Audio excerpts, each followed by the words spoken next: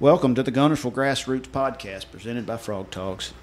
I'm your host, Pat Kinnemer, and believe it or not, Trey Swindle is back. Again. This is 2 times in a row. 2 times in a row. Yep. That might be the last time. But I forgot that I was supposed to be here, but yes. I made it. Hey, I called him this morning, and he answered his phone. Those of you that know him are going to not believe that, but he really did. I did. Matter of fact, I've called him twice today, and he answered both times, so I kind of feel special. Which I answered, and you were like, hey, are you coming today? And I was like, what's today? I didn't know I was supposed to. I wasn't planning on it, but yeah, okay, we're here. I'm kind of not surprised you didn't know what day it was. So. Well, and then I remember us talking about it whatever day we were going to do it last week, but I was like, you know how I get traveling. Now you remember. No, yeah, well, when you said that, I knew we had talked about doing it this week because next week I'm going to be gone at Eufaula or whatever, so I knew we were supposed to after you said that, but I had forgot. Right. So you've been home for 2 weeks? Pretty much. I had the ABT at Miller's Ferry, whatever crap hole we went to. Yeah, how'd that work out? Crap hole. Yep. You're not itching to go back. See any gators? Kay listens to this sometimes, so I won't say too much. But if it's on the schedule again, Trey and Luke will not fish the entire series. Yeah, you'll just skip that day. I won't fish the other 2. If it's on the schedule, I'm out. Which I mean, I will say, like the fishing wasn't. No, it was terrible. But, like, early in the morning, it's kind of that time of the year. If you're on, like, a river, like, if you don't catch them early, you're done. You know, and you could get some bites early, but they still would weigh. I knew we could catch some fish, but I lost, like, 1 4-pounder on a buzzbait. I won't say I lost him. I had it for just a second. I actually had that same fish blow up in practice, and I've never done that before. It was in the same little thing under, like, a hangover tree, and there was a little branch under it. And I had, like, a big one hit it right there in practice and miss it. And then went back the next day, Friday or Saturday morning, and the same cast. And my initial reaction was like, oh, crap, he missed my buzzbait. So I just kind of barely kept reeling it, and my rod tip just kind of got heavy. Rather it was the limb or the fish, and I just kind of slowly pulled, and then it just big old bull in the tree, and my buzzbait come out. But almost. Still ain't caught that fish. No. Probably go back tomorrow and not catch him. Yeah, he'd miss it again. Or I'd miss him. That's just how that went.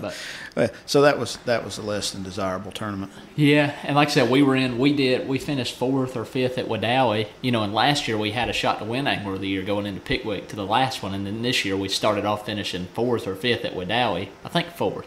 Might be wrong on that. 4th or 5th. And going into this one, we're like, man, we almost did it last year. Like, we got to catch them. We're going to win Angler of the Year.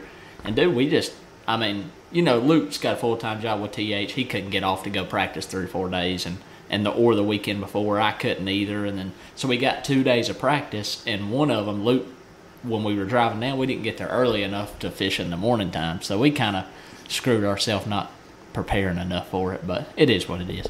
Yeah. Oh, well. No floating grass down there? No floating grass, but I'd rather have floating grass across the entire lake than to go back and fish Miller's Ferry one more day. Did it look like a yoo-hoo, or was it Coosa color? It was kind of Coosa color, yeah.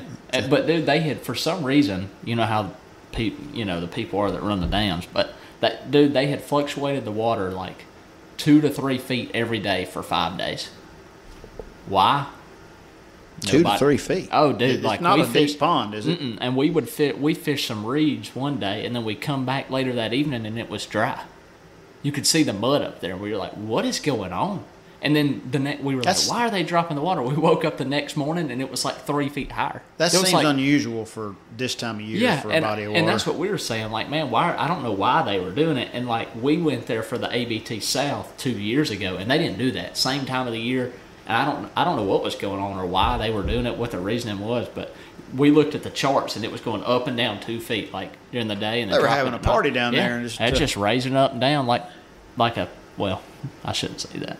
I was going to say that. Never mind. I don't have a beep button. I'm not sure where you're going with that, but we'll just do this. Yeah. Just put whatever words you want into the end of that. So next you're headed to Eufaula, Oklahoma. Yep. You went out there once this year and flew a kite or something. Yeah. Oh, yeah. That's a good place to fly a kite. Really good place. You went there after Rayburn, right? Toledo.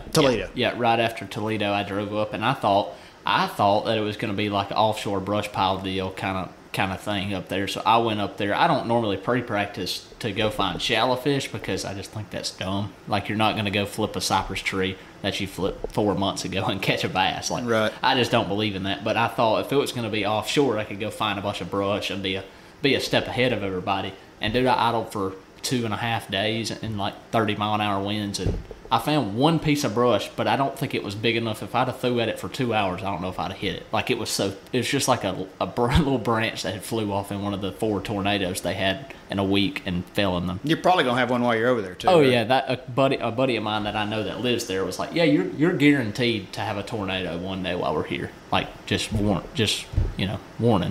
Lovely. Like, yeah, and I was like, okay, great. So carry a chin strap for your hat while you're out there. Yeah, and a mouthpiece.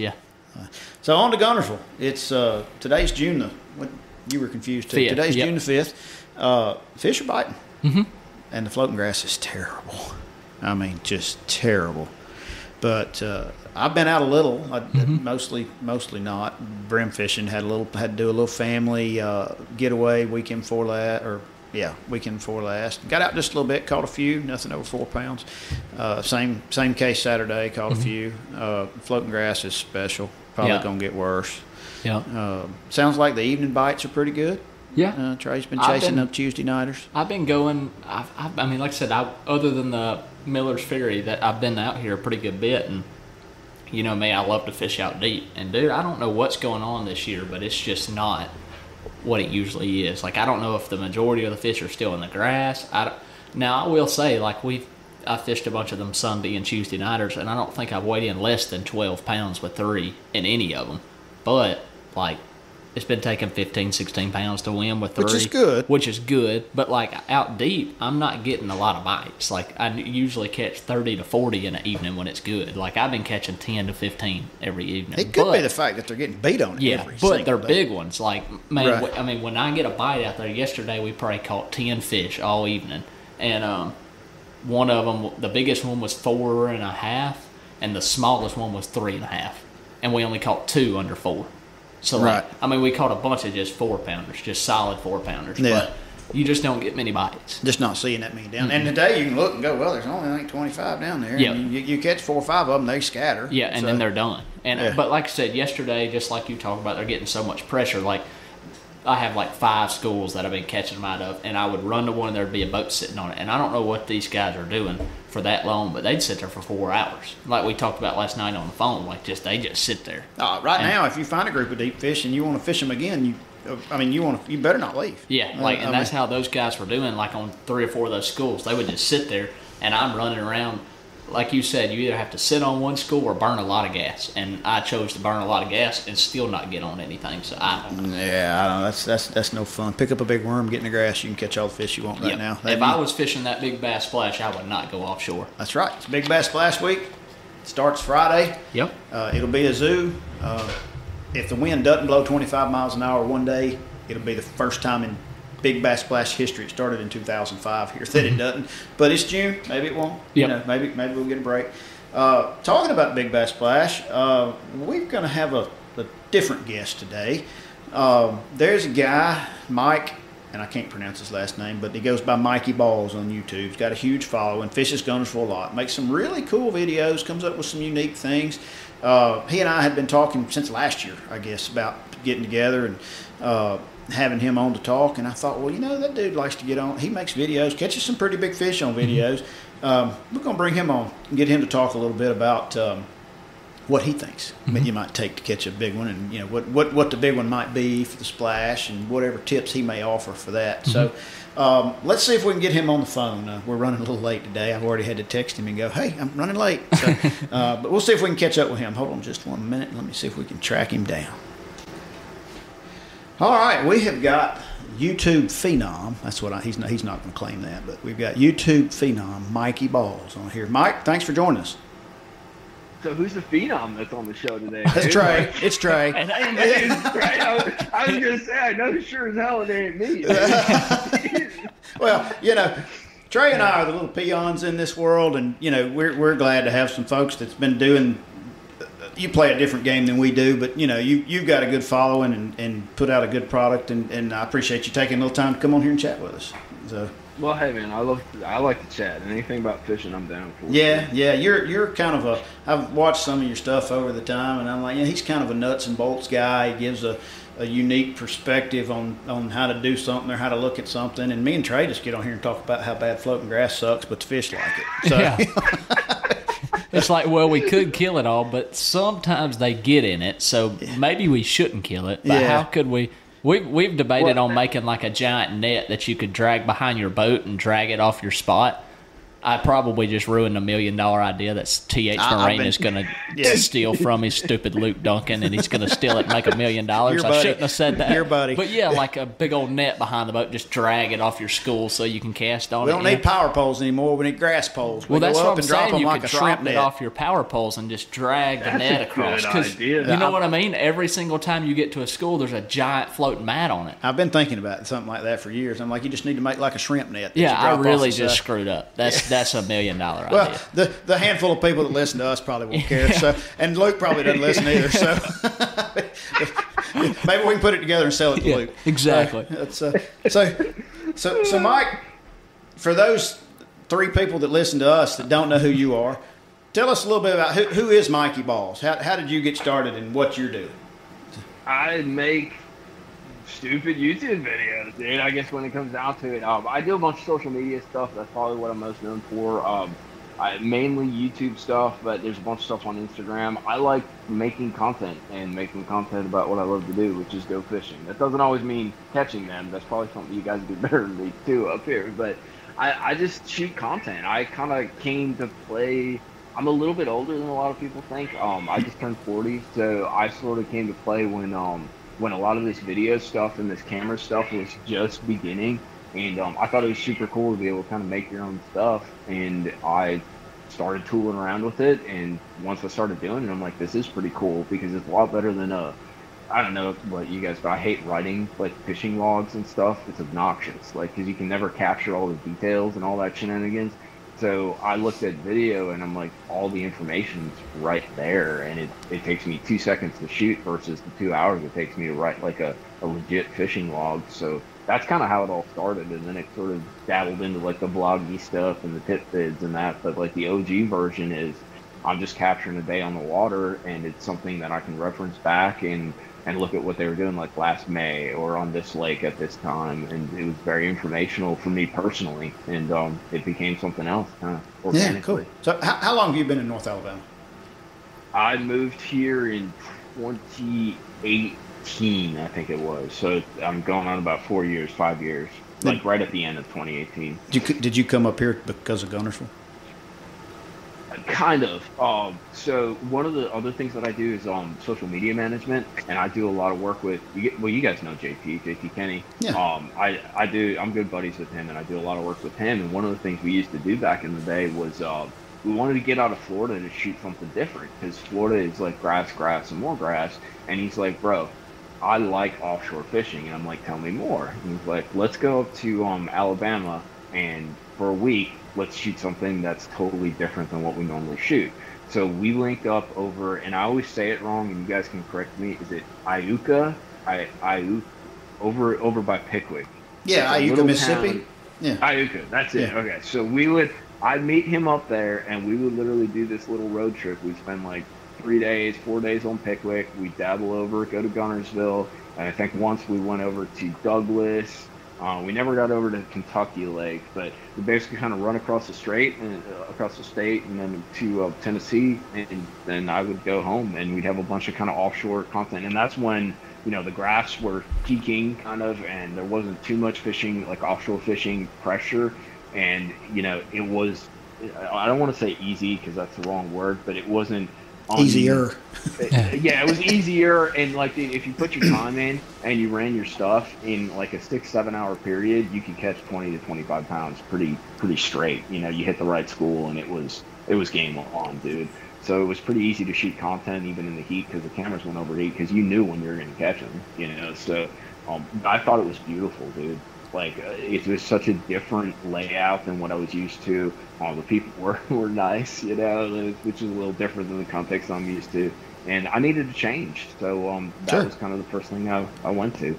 That's cool. I always say, I brought a buddy of mine, Mark Schillings, that fishes the MPFL. up to Guntersville on his way somewhere else, and he stopped. He's like, man, you think we can catch them? We fished for 2 days. And I told him, I said, look, dude, we'll have fun, but I'm just telling you, if you come here for like 3 days, you're going to want to move here. He lives in Texas. And I said, I know the fishing's amazing, but like everybody that comes to Guntersville falls in love with it. And sure enough, man, he spent 2 days here, and he was like, yeah, I messed up. He said, my girlfriend like really wants to move here, and he's like, I love it. Like, we're going to have to buy a house here. There's a reason when the BPT boys were here, there was like 15 of them live here. Or consider it their home lake. Mm-hmm. You know, I mean, you couldn't pick a top team. There's stuff too. There's values to living here. Even like we always talk about the fishing, that's where we're focused. But the reality is, like you guys doing the podcast, I know Trey, you fish a lot of gerbs and that, like outside of Alabama as well. I travel a lot for the work that I do. Like the location has so much value to people like us who are, traveling to shoot stuff up north. You're going to Florida in January. Like that central location, I can go to Lanier in 4 hours. For sure. There's a lot of value built, not only the good fishing locally to get a bunch of content and do what you need to do, but just that mobility and then the network that's built here. Just because there are so many of those guys here, it's not unbelievable to go to the ramp and run into, God, like who's an example? Chris Lane, Gerald Swindle, Gerald Swindle, yeah. Like any of these guys, and that network, even beyond it being cool to meet them, there's a lot of value to guys like me who are doing like the social media work and stuff to sort of enable that network and grow what we do, Mm-hmm. For sure. That's the main thing I love about living where we do. It's like I live about 30 minutes south of Guntersville, but like I could be at Browns Creek in 30 minutes. I could be at Smith Lake Park in 30 minutes. I could be at Logan Martin in 45 minutes, Neely Henry in 30 minutes. Like I could go to like every fishery you can imagine other than smallmouth fishing in like 45 minutes. Like I could be on completely different fisheries. Speaking of smallmouth fishing, did I hadn't had much time today to actually get on social media, but I clicked on and I saw something of yours, a story or something. Did I see a brownfish you caught on? Was that on Guntersville? Yeah, I caught 5. No, it wasn't on Guntersville. Oh, I was about to say I didn't get to see it all. No, it was out on Wilson actually. I went and dabbled around over there. I caught like a 5-pound smallmouth. Where the largemouth should have been, dude. I'm all flicking that spoon up and it goes dong. And I'm like, dude, that's got to be a drum or something, Like God forbid I actually catch a good largemouth. And that joker came straight from like, I don't know, 15, 18 foot, straight to the surface. I'm like, holy balls, is that a smallmouth, dude? Yeah. Did it jump 6 feet out of the air? And jumped 6 feet out of the air, went absolutely crazy, and then I never caught another one. Yeah, come up and looked you eye to eye. That's what I always say. I'm like, that joker come up and stared at me, and then went straight back down to 20 feet. That spoon, dude, like smoked it. It was a fun bite, but I mean, you know how those guys get during the spring. They're kind of migratory, but you can kind of they pot up a little bit, or they're in areas.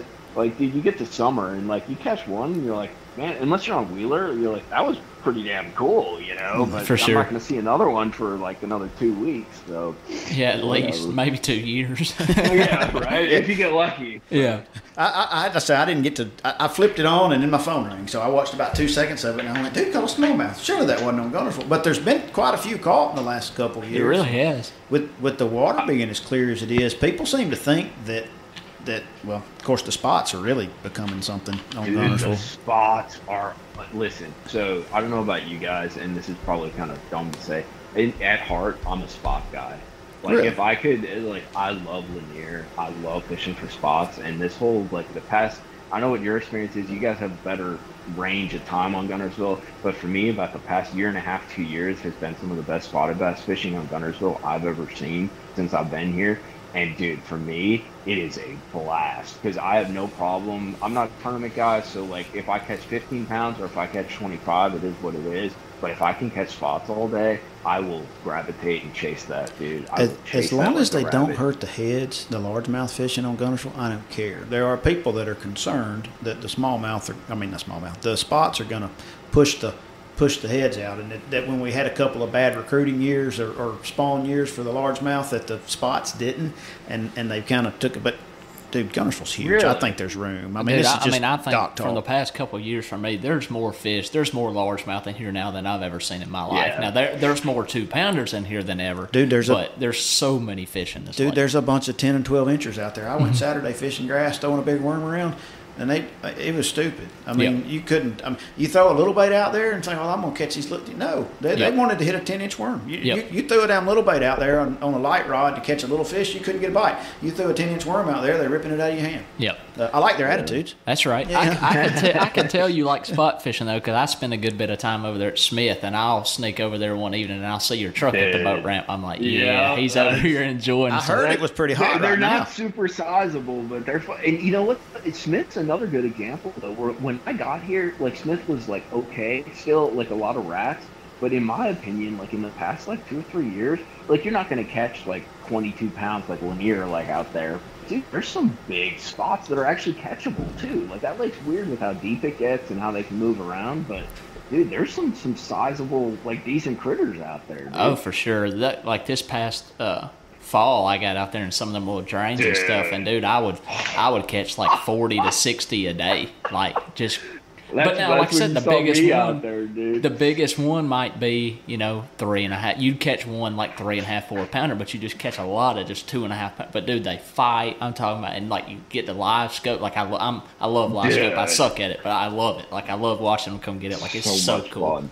So cool. A buddy of mine went down there last week. But you know what you're getting into, too. Like, size-wise, sorry to interrupt, but, like, even when you go to Smith, though, I mean, you catch that 3.5, and you're like, this is a good fish for here. Oh, yeah, for sure, like, yeah. As long as you're, like, relative with where you're at. And that's the whole thing, too, because a lot of guys, they give me crap for, like, well, why'd you leave Florida with, like, 9-pounders? And granted, there's some bigs in Guntersville. You can catch a 10, 12, 13-pounder. But like a lot of it's like how you set yourself up for success. Like what is success on the body of water on that, like where I'm at? Like what defines like me saying, hey, I caught him pretty good, dude. And as long as you have that decent frame of mind, dude, any fishery is awesome, even if it's filled with rats, dude. Oh, for sure, sure. Maybe not the Sabine River where the pros just or Alabama River. Or the Alabama River. Yeah. Trey just got back from the Alabama River. He said he wasn't going back. I wouldn't wish it upon my worst enemy to spend 24 hours on that place. That is the worst place I've ever seen in my entire life. But it is all about perspective. A 3 or 4 pounder is an 8-pounder there. Oh yeah, for sure. And I will say, like I think I seen the Miller's Ferry record bass. Like it had to be the biggest bass that ever lived, and he was cruising on a brim bed. And I look around, and Luke's sitting there with, I shouldn't say that on this podcast, but he's just sitting there, and like we're looking at each other. I'm like, "You got a wacky rig?" Well, I broke it off like an hour ago, and I didn't tie it back on. And dude, it's like a 6 or 7 pounder just sitting there waiting on a wacky rig to fall in front of its face. You didn't have one tied on. I dang sure didn't have one tied on. And I'm like, what do we got? And he's like, I got an oil monster. And I'm like, I seriously doubt this fish bites oil monster. And he pitches over to it, and it looks at it, and like almost looks at us and is like, really, dude? Like, you're going to throw this at me? And he just keeps cruising down the bank. Like, dude, it was, I told him, I said, you realize that was like the lake record. That was the biggest bass to ever get caught. And big bass was 501. And I promise you, like, it was a 6 or 7 pounder. Oh. Like, giant. Well, dude, you guys heard about the 12 that was caught out there during that little weekend shootout that I was doing on Saturdays out of the park and that? Like, there was a 12 caught out. Oh, at Smith. Yeah. Oh, yeah. That was actually one of my best friends that I grew up with. He caught it sight fishing. Dude, I shot a video with him, dude. Yep. Him and Dylan Lawrence, they caught it. He caught it sight fishing under a dock. And then, like, dude, that fish was so old, one of its eyes had... That was last year? It was 2 years ago. One of its eyes had grew shut. Like, there was moss on its eyes. Senior citizen. And get this was the dumbest 12-pounder ever. He broke that fish off. I know, man. And with a swim jig in its mouth, and he caught it again. Dude, I could on braid, dude. Yeah. And on braid. At Smith. Smith. And and I'm like, dude, I would, if that was me, like that fish would have seen my boat from 100 yards away and like 100%. Just run up on the bank and killed himself if I was coming to fish him. Like he would have just been like, I'm you done. Got the same luck level, dude. Yeah. Because that's the same thing. You hear about these guys and then you go out there like, I'm gonna catch them, dude. It ain't happening, bro. Like just because I showed up, that's it. And I'm like, dude, I've never even seen a 5-pounder. Like there's so hard to sight fish for on Smith because it's so deep and they spawn so deep. And I'm like, a 12-pounder? And dude, they let it go right there at the park and like it swam off. I guess it could have died more that than night, most limits. Like, dude, and they won the tournament by like 19 pounds. Like it was retarded. Like it was crazy. But like it was giant, man. It was huge. I was actually fishing that day. A buddy of mine Really? caught a 9-something on Smith this spring. That's who I was confused Yeah, with. Brad Vice. Brad Vice. Yeah, you know Brad? Yeah, he's a great dude. Oh, man. yeah, he is, for he's sure. the nicest freaking dude. His uncle is a guy named Theron Livingston, is my regular fishing partner. Now, we've not got to fish much this year because he's been building a mother-in-law suite of sorts. But yeah, Brad's a good buddy. He is a good dude. So he's a hammer, too. Oh, he's like super soft-spoken, dude. But that dude catches them. Like, he's one of these days, he's going to bust one of them BFLs, dude. Oh, I agree. He's one, like, you know he's there and all that, but, like, he will creep on you, dude, and will absolutely hammer him. And he does some kind of, like, maybe not off the wall, but, like, he thinks a little different than a lot of people, and he's a grinder, dude. Yeah, he's not scared to try some different stuff, for sure. So, on Guntersville, we got the Big Bass Splash this week. It's Friday, Saturday, Sunday. Now, Trey wishes he could fish it, but because of the level of stuff that he competes at, he can't. He said he loves the format, and I love it. You and I talked last week, Mike, and, you know, I'm not going into details, but I've had some success there. You know, just some luck. And for anybody that's listening that's going to fish it, if they want to catch one over 7 pounds, what does Mikeybalzz say we need to do this week to catch one? You know what? Here's the deal: is the lake is set up, and it doesn't mean I'm catching them all the time, but in my opinion, and like I'm gonna say this all the time because I do not have a bunch of experience out there, and I'm not super good out there, but I do know that right now the lake is set up the way I love to fish. I can catch them in 15 to 25 feet of water, and I can catch them in 3 feet of water. And so, like, you can either flip or get shallow and fish that grass, or you can go out there and graph them. The one thing I will tell guys, though, is, like, you're not graphing these, like, epic, 6-7 year ago Kentucky Lake 1,000 fish school kind of deals. You're fishing for, like, pods of fish and, like, little groups, and you'll get a few bites, and usually the big one's going to go first, So that's what I would do, is go big or go home and try to either flip one up or go search one of those deep ones that's maybe not on the ledge, maybe it's drifting around, but they're near where they should be, kind of thing. Mm-hmm. If you can get close to it for 36 boats. Yeah, that's exactly what we were talking about. But that's the trick, though, dude, is some of that stuff, I don't want to give up too much, but some of that stuff isn't, you don't need to be close to it. Like, right. It's not as obvious. Like, like, it's not, like, the community holes are great, but community holes are community holes for a reason. It's like a certain area that's good. And yeah, there's some structure that what do you call it? The fish identify with and they're relating to, but it doesn't mean they can't be like 300 yards from it. That river ledge runs for miles, dude. So. Yeah. And so does the floating grass. You got any answers for that? I kind of like the floating grass because if you time things right, like if they turn the current, because they haven't been running much current, and like you got like a community hole like we're talking about, and it's been had grass sitting over it all day. It plays good defense for you. No, I agree. Yeah, there'll be some spots that don't get fished because of it. Yeah, at 5 o'clock you roll in and it's like a virgin hole, dude. Like it's pretty naughty.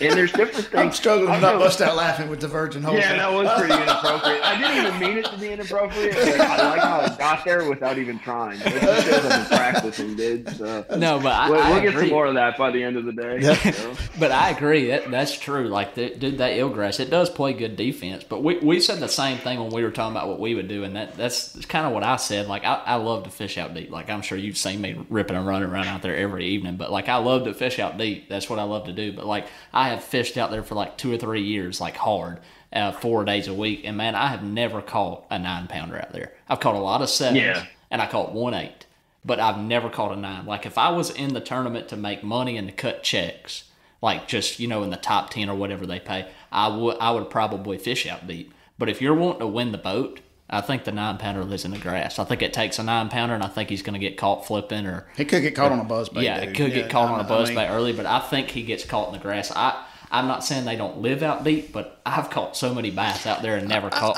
one. I'm sitting there thinking too, and now I've fished deep less in the last 3 or 4 years since the electronics got so prevalent because I get frustrated at the way things used to be. It's just because I'm old and set in my ways. But like I fished less out deep than I used to. Mm-hmm. But even 10, 15 years ago, 7 pounds. And I mean, well, I agree with Mikey on what he said too. Like, I'm not saying like I'm talking about like deep, like shell bars or road beds, stuff like that. Now, I'm not telling you that you can't nowadays with the technology we got, get out on one of them river ledges and not fish for a school, fish for a bass. Scope a so fish like up. just troll around it there. Like I'm sure a giant lives there, but as in fishing a 15 to 20 fish school and trying to catch a 9-pounder, I just don't see it happening. Like, I think you're either going to scope him up or, of course, a bridge. We all know the giants live on bridges. Yeah, but live scope, a bridge, or in the grass. I just don't foresee, like, sitting on a shell bag and catching a 9-pounder. It's a good way to catch 4-pounders and cut checks, but I just don't see a 9-pounder being caught there.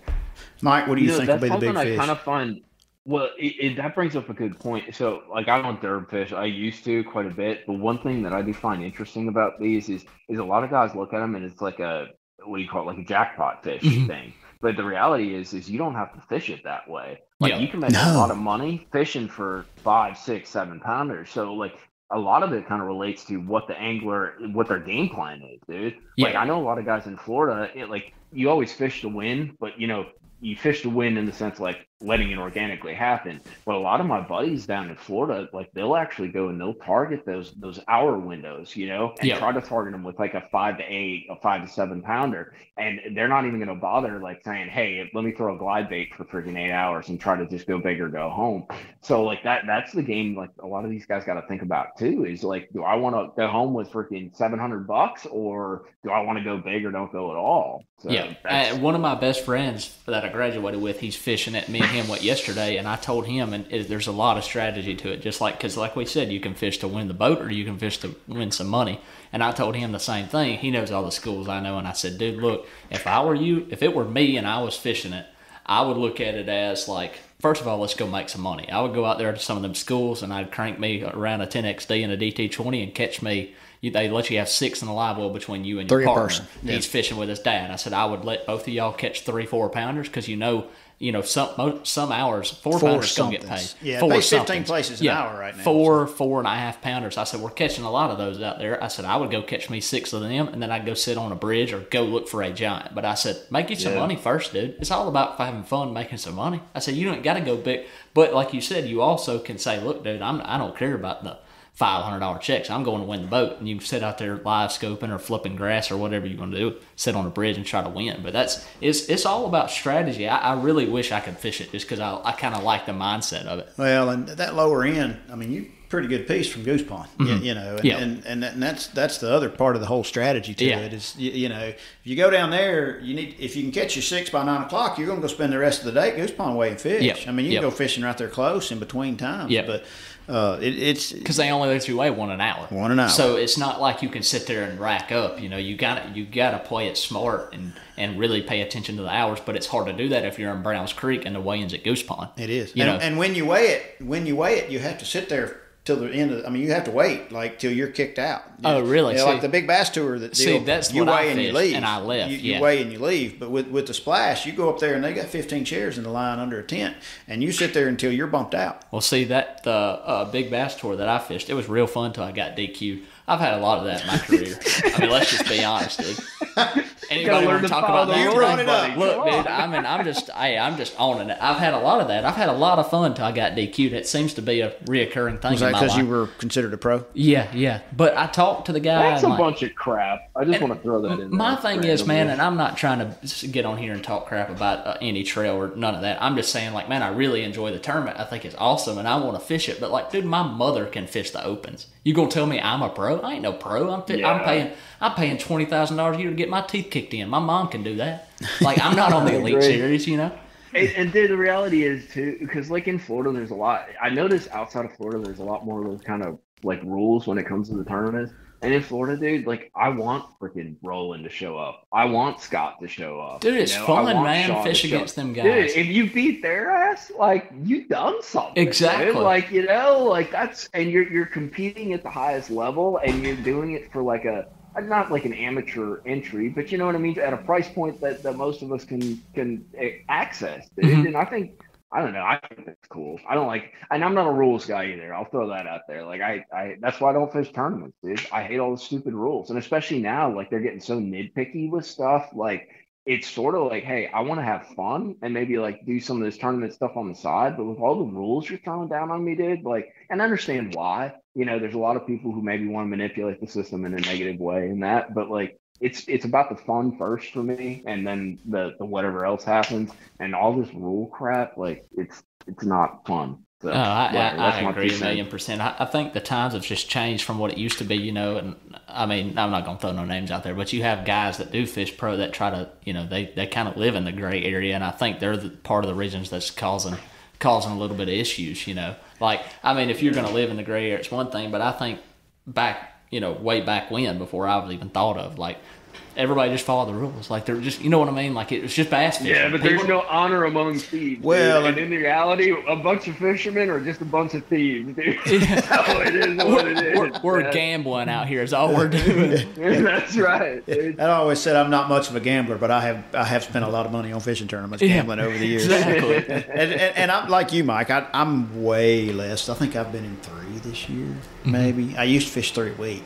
I mean, yeah. But if you're really going to play that game, and on your home lake or wherever, if you're going to play that game, you got to fish every single thing that you can put your name in, because when it's your day, you need to be there, because winning practice is no good. Yep. So, but I don't get to go that much anymore, so I just kind of, Now the Splash is not really a tournament. It's just it's just fun, dude. I love it, and I get to go fishing 3 days. I really wish I could fish it just because it's so much fun, and it's hard because, dude, you could have you could catch the fish. Like if me and Mikey fish, we could have the fish to win 2 hours. If we don't strategize right, we could lose. You know what I mean? Like, it's just so cool that 100%. It would suck if you did that, but it's kind of cool that it takes that much strategy, and you got to be smart about it and kind of play the game. Yeah, I think it's awesome. I enjoy it, and I've had enough success in it over the years that my wife does not complain about me going fishing 3 days in a row.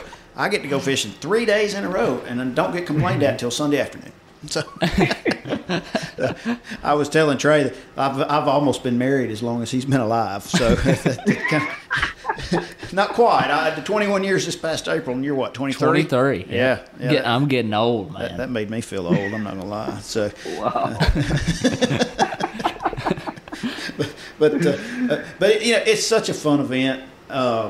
I made some posts on the Bass Cash Bash and other pages this morning, or last night rather. I reposted when we tag fish, when we release the boat tag and the truck tag, we video those and we say, hey, we're right here. Mm-hmm. Well, I let the boat tag this year go at the point of Pine Island, which is not used to be a community hole, but now it's a community hole, and kind of always has been. But it's and it ain't been caught yet. No. Holy smokes. But I just wanted to remind everybody. 5 boats that you see there every hour and a half. Yeah, like there's 12 boats sitting on it all day long 2 days ago. I wanted, when I let go of it, when I let it go, I kind of, or PD, I was holding the camera, I kind of chuckled. I really wanted to get the red buoy right there in the picture and go, this is the red buoy at the point of Pine Island. I kind of chuckled because like Lonnie Cochran, who is a good friend of mine, he guides, and of course, they run those things various times of the year, and I texted him. I said, dude, I just let that go right here. And he goes, you dog, what'd you do that for? so naturally, when I reposted the video last night, what did I do? I text Lonnie. I said, hey, Lonnie, guess what? I just reminded everybody where I let that thing go. And I just want people to know, hey, you're going to be fishing. You're going to be coming in from out of town. Sign up. Don't be that guy. Yeah. But I have had a lot of fun with that. I kind of have chuckled just a little bit. Yeah, that's pretty funny. I mean, how has that bass not been caught? He's a smart one, dude.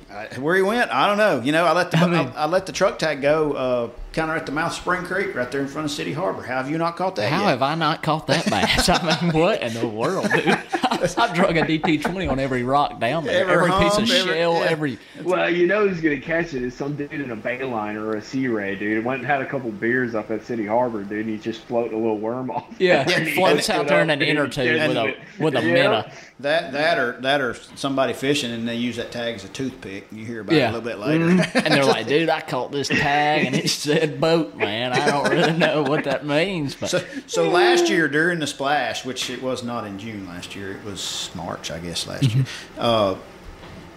I'm at the boat ramp at Browns Creek one day. I had put in down there, and there's a dude walks up to me, and I start talking to him, and he said, man, I said, are you signed up for that thing? And he said, yeah. He said, this dude standing right over here caught the truck tag yesterday, but he's not signed up. And I said, really? So I was going to go over there and talk to him. And before I got over there, the dude got in his truck and drove off. And I said, do you know him? And he goes, no. He said, he was just telling me about it a few minutes ago. So I didn't ever get to talk to him. But then somebody else told me about it. I mean, I had people telling me, going, hey, I heard the truck tag got caught. And I'm like, well, that's what I heard. And I almost got to talk to the guy. Yeah. But you got to talk to the guy that won the boat. Yeah. And that almost screwed up. Yeah. Somebody that almost screwed up. Yeah. We've told that story on here. And Mike, the bridge version of that is Trey's buddy, his ABT partner, won the boat 2-3 years ago. 2 years ago. He was in my boat. In Trey's boat. Standing right beside me, and I was not registered. Yeah. And he caught it. Yeah, and he caught the boat tag. Yeah, Trey was almost that guy. Yeah, I was, dude. I probably would have just jumped in and just held my breath and just sank to the bottom of that ledge. That's another example of your luck level, dude. Yeah, you would have graphed that shell bar and seen me laying on the bottom if I would have caught that. Trey, you're too skinny. We would not even. You'd be like that twig he's talking about. There's a catfish down there would eat you. So, flipping or fishing deep? That's the answer.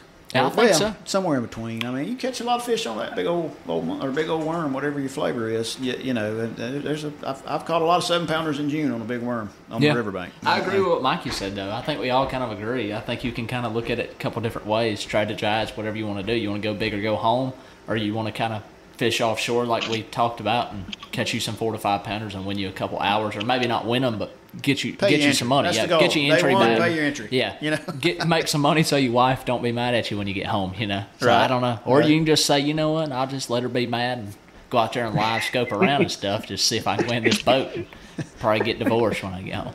Well, and so Mike, you're not a tournament guy. You're not playing in that or anything like that. No, I'm not. But you know what I do need to get signed up for is that Bass and Cash deal. You got it. You got a month left. I go and tool around so much. I've never caught a tag fish though, so you will.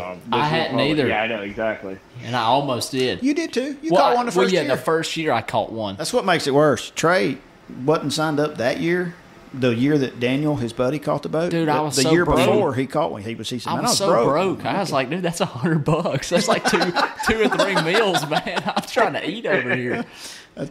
Might come February if you're shooting it. Well, you're normal. I think you're in Florida or something. But come February, this next February, if you're in North Alabama, you can come shoot some videos with us tagging fish or something at one of the tournaments if you want to. I would highly enjoy that, man.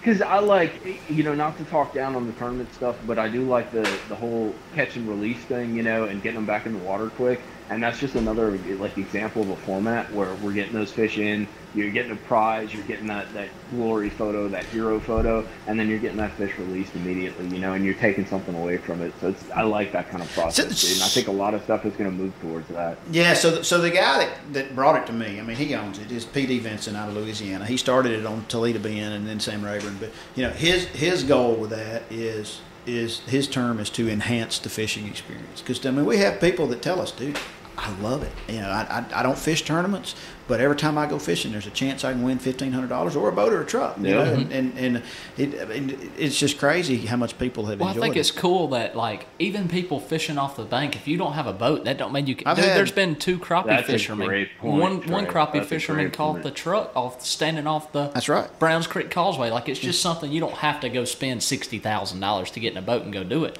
Man, anybody can. He's still driving that truck that he won crappie fishing. That's just awesome. I've had 2 winners this year, 2 $1,500, two cash tag winners off the bank this year. Yeah. See, I just think it gets everyone involved, and that's what fishing's about, man. You don't have to have an expensive boat to go out there and enjoy bass fishing. No, but it is nice. It is nice. I say that I've got an old boat, but I've got expensive electronics on it. Yeah, it is nice to go out there and rip and run around fast, but you don't have to. That. Yep. You don't have to.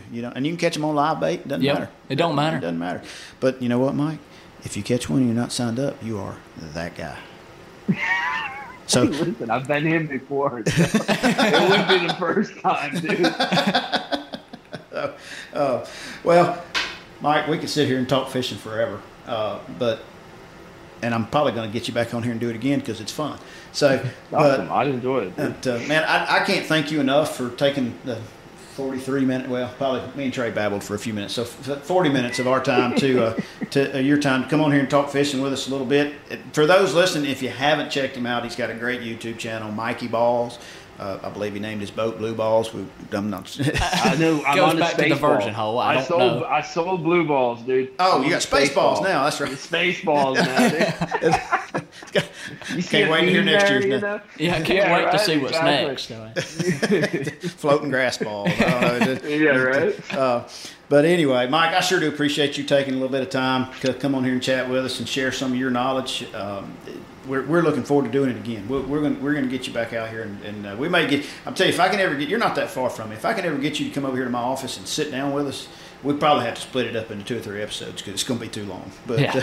We'd have a good old time with it. Yeah, I appreciate it, guys. I love chatting fishing, and it's cool to chat with people. Like, you guys have so much more of a knowledge base and experience on the lake, so it's interesting to hear kind of what the lake was before I got here, what it is now, and how you guys see it. Like, I'm all about like kind of learning about that. You know, I didn't just move here to fish. Like, I like the whole, what do you call that? Like the whole experience of it. You know, and you guys have so many of those experiences out there, and it's cool to hear about that and how you kind of think about the lake as it is. So I appreciate it, and definitely I'm down, dude. I'd love to do some more. All right, man. Talk to you soon. Have a good one. Later, guys. See you, dude. Man, that was pretty good. That was cool. I've met him a couple of times. I've never really got to sit down and chat with him a good bit. Every time I met him, it's been as nice as could be. But I enjoyed that. Yeah, he is. Yeah, he's a good dude. I appreciate him coming on. You know, he's got good. Bottom line, time on the water. Yeah, and I'll say he says he ain't no good at it. Trust me when I tell you, he has put his time in. He's just trying to be like. You know, he just don't want to tell you, like, oh, I'm pretty good. You know what I mean? Right. Like, but he has spent his time out here, and he knows what he's doing. Oh, for sure he does. I promise you. For sure. And again, he's got some good videos. Yep. And two, I mean, people your age and down, YouTube is the only TV you watch. I mean, do you even I don't watch TV. I watch YouTube. Like, that's just all I've watched since I was like 16 years old. I don't watch TV anymore. That was only 5-6 years ago. Yeah, a couple weeks ago. But just got my driver's license. Trey, you gonna make me go. Anyways, back to that. The weather looks pretty good. I'll be shocked if we don't get a 30-mile-an-hour wind day 1 day out of 3 days for the Big Bass Splash. That's kind of like the Kay Donaldson rule for ABTs. Mm-hmm. There's normally one bad one. Yep. But it is June. Finally, it's getting warm. Finally, water's still kind of cold, but I'm looking forward to it. I'm ready to go. I get to go to the lake Thursday evening and stay till Sunday and. That's what I'm talking about. Yeah, I mean, you know, that'd be more. If I fish 3 days in a row, that'll be 2 more times than I fished in the last 3 weeks. So. And it's 3 days in a row. 3 days in a row. You can normally figure something out. We figured out last year. My partner caught a 7-pounder the last day, and he won the last hour. And I got like 1 or 2 little checks the first day, and I'll little check them to death. I don't care, you know. Mm-hmm. And but we were like, how many fish do you have to catch a 7-pounder? Or how many days? Well, the answer is 3. You got to fish 3 days. And we finally caught a 7-pounder on a chatterbait and some eelgrass. Go figure. But tournament-wise, it's kind of winding down. I guess our podcast season's kind of winding down. We may be able to slide another one in or two. I think you're going to be traveling most of the rest of June. I think June's pretty busy, and then I've got after St. Lawrence River though in early. I think it's the second week of July. I'm pretty done. But once I get back here, I was about to say, once I get back home, the fishing's for sure done. July and August, you know, and September is just... It's honeydew season. Yep. We'll try good luck in Oklahoma. I'm going to need it. You're going to need it. Carry your kite, your sail, whatever you need. Yep. So, tournament-wise, you got the Wildcats running Wednesday morning, 2 days from today. The dude that runs the Sunday afternoon Browns Creek tournament, it's out of the back Browns Creek ramp back there. Fire by the Lake? Yeah, across from Fire by the Lake. He is having he's having a Wednesday tournament. The first Wednesday of each month. Runs like daylight till 2. It's cheap too. It's a $35 tournament or something like that. But go take their money. Yep. You ain't got nothing else to do on Wednesday. It's not like you got to work. That's right. So until next time, good luck at the splash. Enjoy the floating grass. There's going to be plenty of it.